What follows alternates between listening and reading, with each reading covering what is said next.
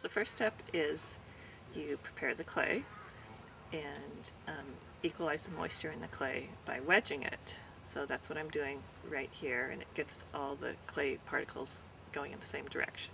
Then on the wheel, the next step is centering the clay, and so I'm coning it up and pushing it down, and that's forcing the clay to be exactly in the center of the wheel so that it's ready to be thrown. So then the next step is pushing in the middle to create a depression, pulling it out to create the interior dimension of the cup, and then pulling up the walls. After that, you can start refining your shape and your contour. It'll need to dry for a day or two to leather hard stage, which means there's still a good amount of moisture in the clay, but it's firm enough it's not going to be deformed when you work with it.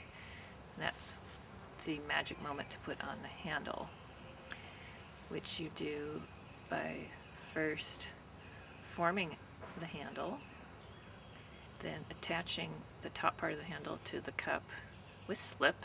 And slip is a mixture of just clay and water.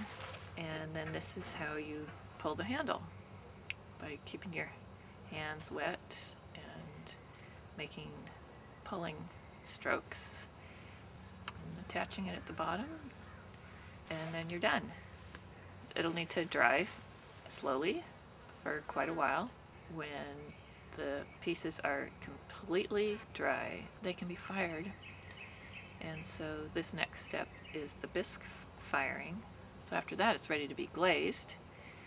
Glaze is basically a form of glass.